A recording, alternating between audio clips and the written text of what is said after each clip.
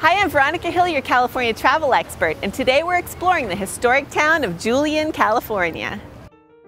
This charming little ghost town, located just over an hour from San Diego, comes alive during the fall when it celebrates its famous apple harvest.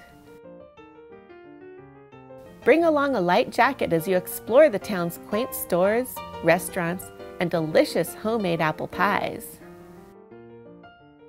Julian's mining history dates back to 1869, when San Diego experienced its first and only gold rush. Today, Main Street is filled with dozens of fun shops and attractions. You can hitch a ride on a horse and buggy, do a bit of wine tasting, or get a Western-style portrait taken at Grandpa's old-time photo.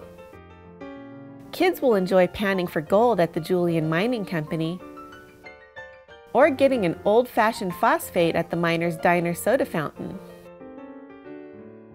But the real draw in Julian is the apple pie, and visitors are fiercely divided on who makes the best. I'm partial to Julian Pie Company, a cozy little diner with a loyal following.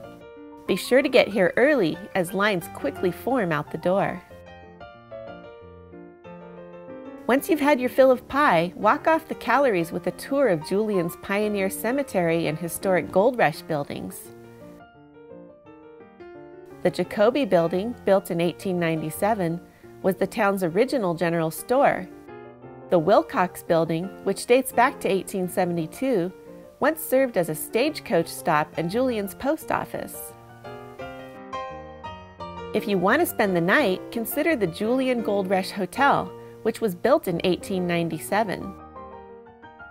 Originally called Hotel Robinson, this Victorian B&B is one of California's best and well worth a visit. Thanks for joining us in beautiful Julian. I'll see you next time.